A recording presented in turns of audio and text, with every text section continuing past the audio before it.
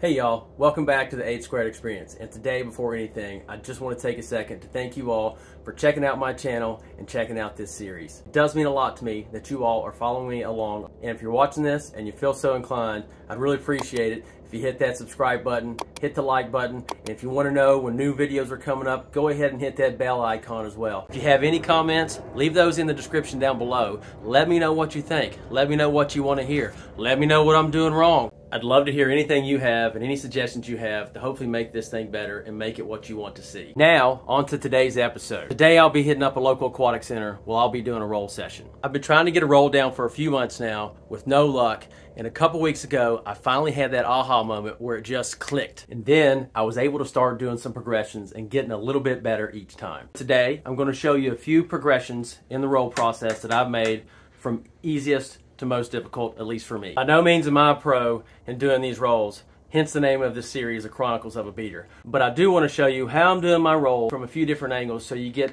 a little bit better idea of what's happening here. Now, there are many different ways and styles of doing rolls, and every paddler you meet may give you a different tip and a different trick on how to do it. But whatever you do, just keep it up and keep trying until you find what works for you. This maneuver is one of those things that often takes time, and when it clicks, it's going to make sense to you, and you're going to have that aha moment yourself. What works for you the first time may not be the way you do it in the future. Just like lots of things, the more you do it, the more proficient that you get over time, and sometimes it just changes as you progress. Again, thanks for hanging out, and I hope you enjoyed this episode. On to the rolls.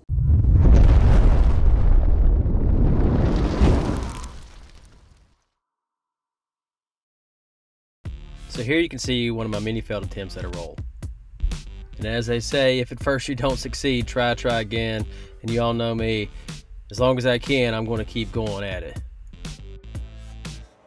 So coming up here, you're going to see me get back in the boat and get to see my fourth roll I ever completed just a couple weeks ago.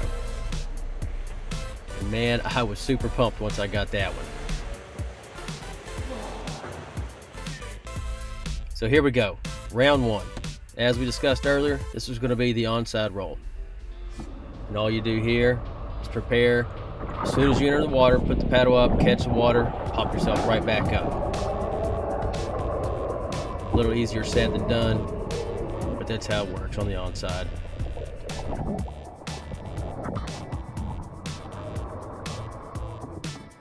Round two is going to be the tuck position roll. This is from a paddle view. I have the camera on the paddle. You can see me. I roll my paddle onto my offside, roll over into the water onto my onside, put the paddle up, find the position, roll on up. Next, you're going to see the view from my helmet cam. Same thing, tuck position onside.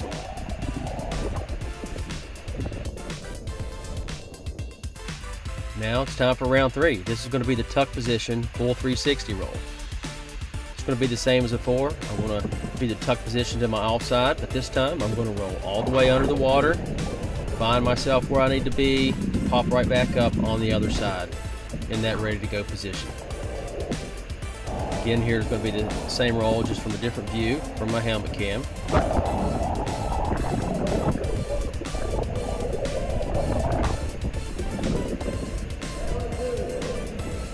Now you're going to see this same roll one more time from the boat view. And this one's going to be a little bit quicker, just a little bit snappier. Pop right back up. Not perfect, but I'm happy with it, and I'll take it. Now on to round four. This is going to be the wet entry roll. This is going to be, for instance, if you rolled out, came out somewhat of a area that's flat water, and you can get back in without any issues. So you hop out, roll the boat over, hop on into that saddle upside down, grab your paddle, find where you need to be underwater, and then once again, easier said than done, hop on right back up.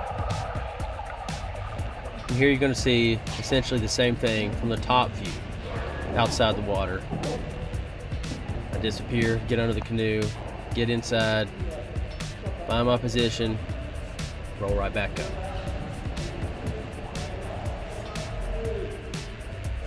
Once again, essentially the same roll. This is going to be from the boat view. Hop off, roll the boat over. Gonna hop in,